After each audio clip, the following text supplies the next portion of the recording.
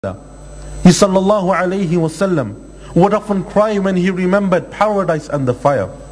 And everything that I'm mentioning to you today, we hear it on a daily basis. How often do we recite the Qur'an or hear it being recited?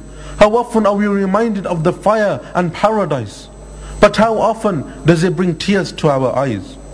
Our hearts have become so hard that even if someone was to tell us about all of the torments and punishments of the fire, we consider it something which is normal. We just pass by like it's someone reading a newspaper article or someone telling us about their last holiday that they went on. We continue as if nothing has changed. It has no impact upon our hearts. The Prophet sallallahu alayhi wasallam, what about me and you?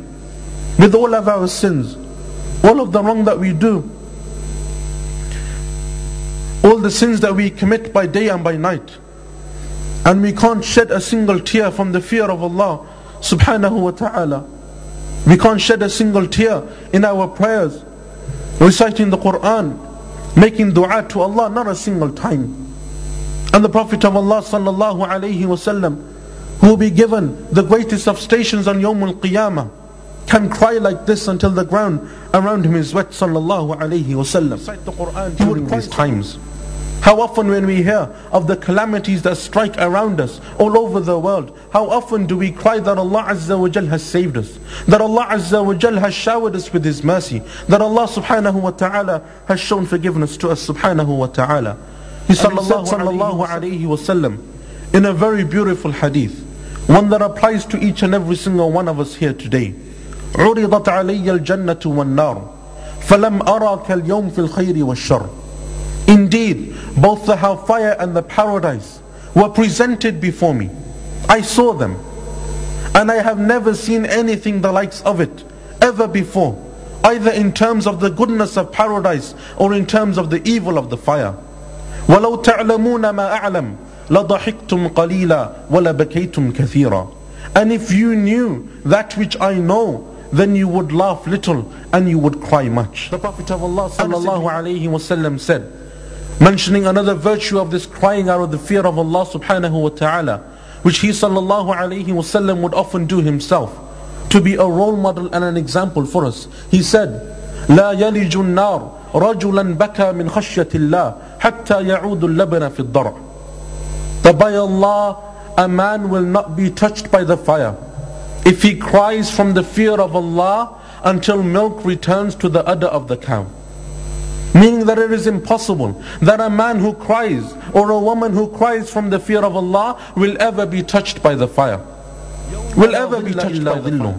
7 people will come on that day, and they will be given the shade of Allah, the shade of the throne of Allah. On the day they will find no other shade. And from amongst those people, وَرَجُلٌ ذَكَرَ اللَّهُ خَالِيًا فَفَاضَتْ عَيْنَاهُ. A man who remembers Allah in seclusion, alone, when no one can see him. He remembers his sins, he fears Allah, and then he begins to shed tears. Tears come from his eyes. How simple it is to cry.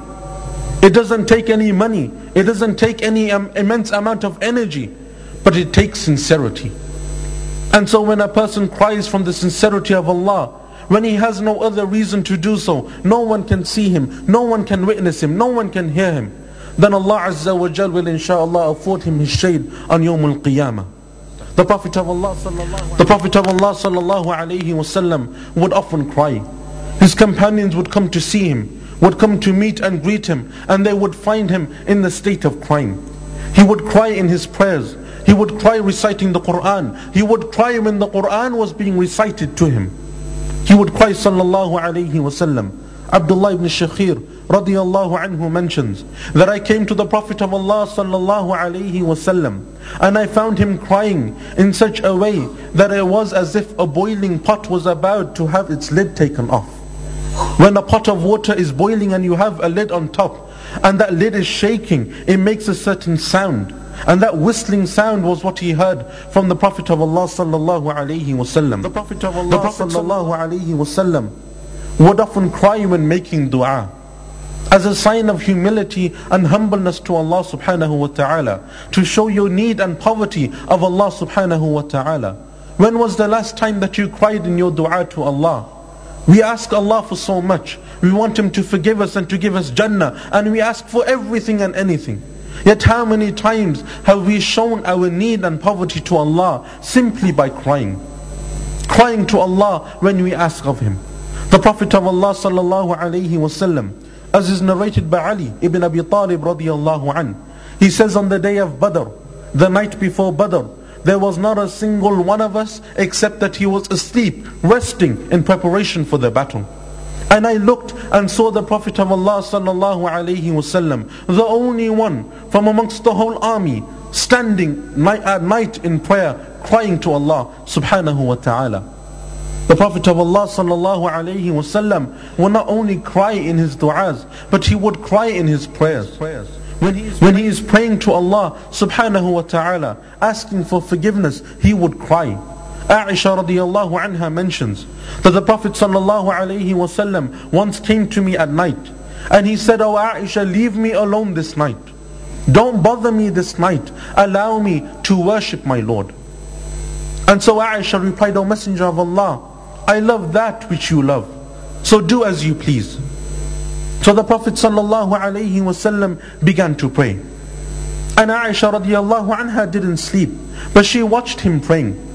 And she says that I saw him standing in prayer. And he was standing reciting the Qur'an. And he began to cry until all of his cheeks were full of tears.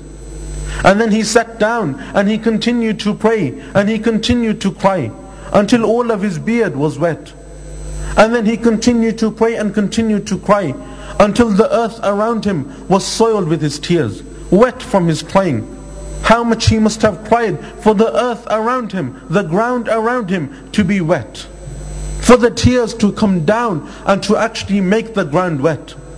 And he sallallahu alayhi wasallam was crying, secluded, no one seeing him, alone with his wife sallallahu alayhi wasallam.